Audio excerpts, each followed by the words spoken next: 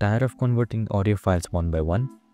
What if I told you Audacity can batch convert them all in just a few clicks? No more wasting time. Let's set it up in seconds. First, open Audacity and go to Tools and Macro Manager.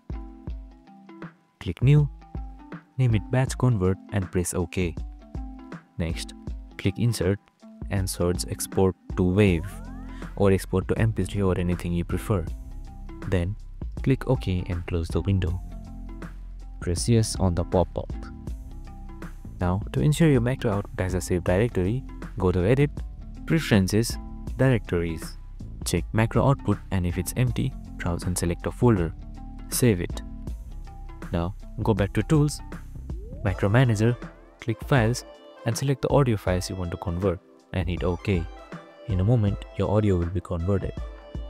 Check your macro output folder and boom, batch conversions is done, quick and easy. If this helped, drop a like and subscribe for more tips and let me know in the comments what you would like next. See you in the next one.